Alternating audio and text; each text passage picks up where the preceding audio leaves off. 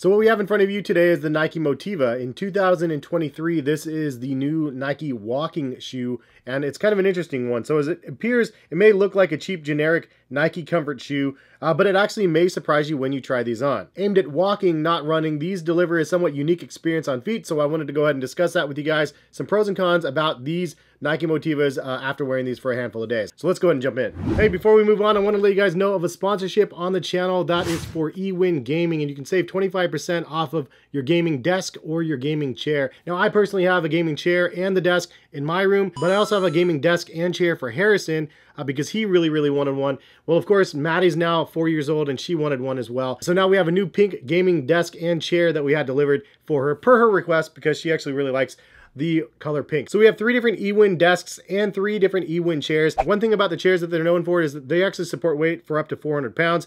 Most chairs usually do 300 pounds or so. This is for the bigger boys though, if you need something a little bit bigger. The pink set was really nice. It has a gaming desk and chair, and you can get 25% off of that. Otherwise, there's other options there you can sift through. But use my link or the code in the description for that 25% off. Also, leave a comment in the comment section. What game would you be playing on your new desk if you had one?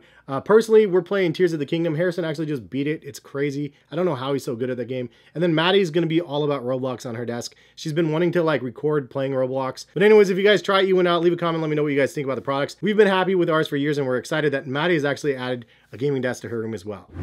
So if you guys are interested in buying the Nike Motiva, I'll link them down in the description below. It's $110 at retail. And if you guys use my link in the description, it does give me a little bit of a kickback and it directly supports my channel. Greatly appreciate it if you guys do that. I do have the older pair of Invincible runs out here for a side-by-side comparison because honestly, there's a lot of similarities between these two models, even though one is for running and one is for walking. I do like that this shoe does have a maximum stack of cushion, and it's a pretty nice experience on feet. So we'll start off with some of the pros, get into some of the cons, and then go over what the description is from Nike about the product, and then a final summary at the end. First pro I wanted to mention right out the gate is the price point of $110. It's nice to be able to get a comfort sneaker, a walking sneaker, something with nice cushioning on it for $110. Obviously, the Invincible Runs is an amazingly comfortable shoe, but $180 price point versus $110. A $70 savings right out the gate is going to steer a lot of people towards this shoe instead of the Invincible Runs. And is it worth it or not?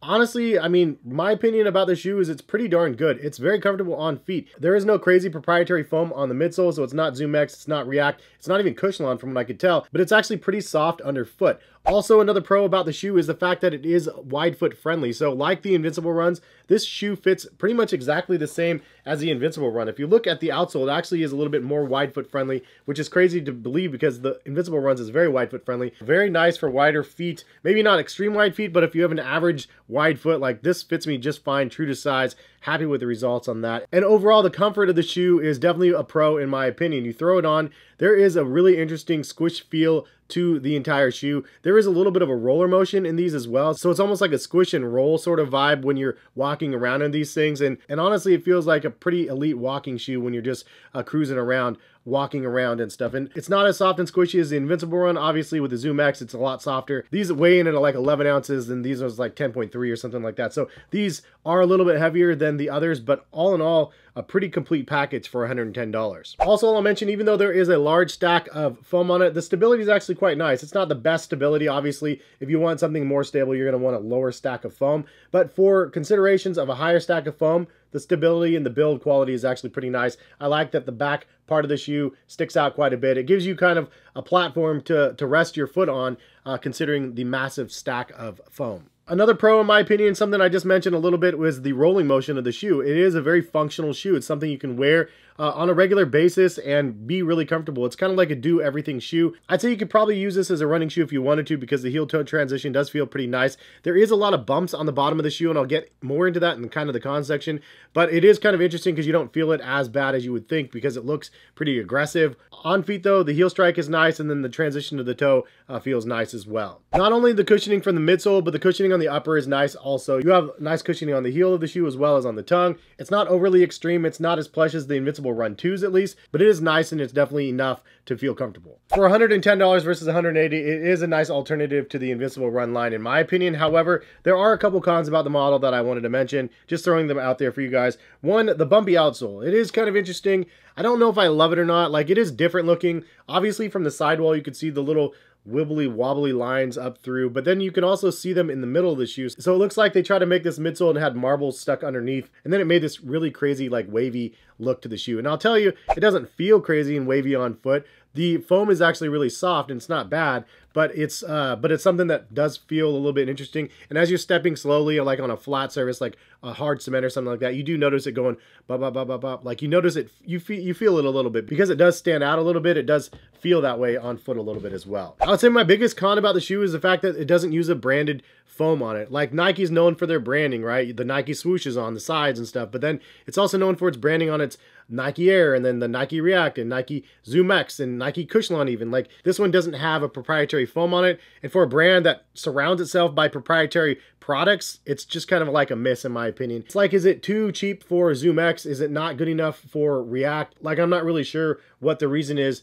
for not having the branding on it. It does feel pretty soft. It feels like, I would say almost like Cushlon on the midsole. Maybe it is Cushlon, I have no idea. It's not as soft as Zoom X in hand as you're squishing it, but it feels pretty good, and it seems like kind of a miss that they're not branding it properly. Again, the price point at 110 might deter people. Maybe it's like the off branding, like you know how Campbell's soup has the Campbell's label and then the generic brand has a generic label on it, even though it's the same contents inside. Maybe this doesn't have the Nike React branding or Nike Cushlon branding on it, but it is Nike React. They just don't want people to know that you're paying that lower price for it with other more expensive models on the market. I'm not exactly sure, but it's weird to me, and ultimately it's a comfortable shoe at $110 just with not all the bells and whistles of the branding. So it is that. Also a slight con, it's not overly breathable. I mean, it's not necessarily a running shoe, so they don't want you to be sweating it out like in the shoe, but I'm wearing my running shoes casually. I'm wearing my walking shoes casually, my Jordans and, you know, like those shoes casually as well. So the fact that it's just made for casual use, it is a knit upper on here and stuff, but it's not super breathable, so it's lower on the tier in breathability in my opinion. And as I mentioned, it's a little bit heavier than the average shoe in its like category, I guess. I mean, it's 11 ounces instead of like 10 ounces, so it's not like crazy heavy or anything like the Skechers version of the walking shoe that I did a review on my channel. If you guys missed that one, go check that one out, because honestly, head-to-head, these versus the Skechers walking shoes, comfort-wise, Skechers are better. But considering the $30 savings, you're getting a lot of bang for your buck at 110 versus 140 of the Skechers versus 180 of the Invincible runs. If money is no object, I'd go the higher end. Personally, I like the Invincible runs. It's one of my favorite. The 1, 2, or 3 are all good. If you want the Nike branding, obviously this is a better buy than the Skechers. Because the Skechers Go Walks are Skechers, there's a stigma there. People don't want to buy those. I totally get that. And you just want to have something comfortable from Nike. This is probably the best walking shoe that you're going to get for that price point. So that kind of covers the pros and cons. What Nike says about its own product: the Nike Motiva helps you step through whatever the day brings at your pace. It's uniquely patterned outsole and exaggerated rocker combined to give a super smooth, cushioned, and comfortable ride. This means you can walk, jog, or run comfortably and come back for your next leisurely stroll confidently. It gives you optimal support for your every move every day. Comfort Groove innovation, a uniquely patterned outsole that makes every day an extra soft ride, absorbs the bumps along the way. It creates a sort of piston effect which allows the foam to compress a little bit more, giving you an extra cushion needed to offset the ground contact stride after stride. The exaggerated rocker on the outsole helps propel you forward and make every step you take as smooth as possible. I mean, there's a lot of words there, and at the end of the day, it's good, and I don't think that these extra bumps here are necessary. I think it's more gimmicky than anything. I mean, its idea of smoothing out bumps under your foot as you're walking around, meanwhile, it like actually creates more bumps into your foot. It feels like that technology is probably not going to last in it, but if it didn't do anything different, I guess it would just look like a regular shoe, and ultimately it doesn't affect the overall performance of the shoe. Again, you put it on, it feels a little bit weird at first, but like it's totally normal after you wear them for like 2 minutes. Like it's not uncomfortable, let's say, but it's something you notice a little bit and you're like, oh, that's a little bit different. It's not bad necessarily, it's not uncomfortable, but it's just a little bit different the first time you put that on your feet with that weird little bumps in the back. But all in all, I'd say for $110, solid purchase. Honestly, if it wasn't good, I would actually just return them, but I put them on as soon as I got them, wore them out and about, wore them to my kids' baseball, wore them to my parents' house, just wore them through the parks and everything. And it's a shoe that I found quite comfortable and something I could see having a higher price tag than $110 if they actually added like Nike React branding to it or something like that. But I do like the fact that it is a lower price point and more lucrative to those people that just want to spend $110. To an average consumer out there, this is an expensive shoe. $110 is a lot of money for a pair of shoes. They're not going to even look at this shoe because it's $180. So this one is a little bit more affordable, and people are going to look at this and go, shoot, it's $110. Will it perform like this one, or is it going to be as comfortable as that one?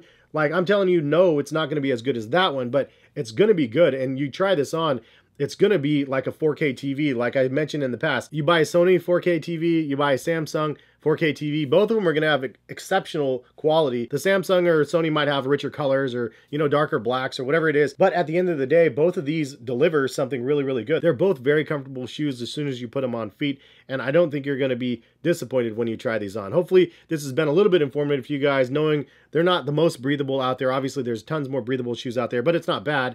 The comfort is there. It's a little bit of a heavier shoe, and the overall midsole is actually really quite nice as well. There's a lot of traction on the outsole as well, so the durability for the outsole is going to be pretty nice as well. But overall, leave a comment in the comment section if you've tried these shoes and you like them or dislike them. Leave a comment for other people to see, and I appreciate y'all for stopping by and watching the video. If you guys want to buy a pair of these, I will link them in the description. If you guys are interested in the bigger brother, like the Invincible Run 3s, I'll link those in the description as well. But not bad for the price point, and appreciate y'all for stopping by and watching. If you guys have other shoes that you're interested in having me review from Nike or other brands, leave a comment in the comment section what the shoes are, and hopefully I'll find some interest in being able to buy those shoes and check them out myself. But have a good one. Thank you again for stopping by and watching it, and hopefully see you back for some more content soon. All right, peace, guys.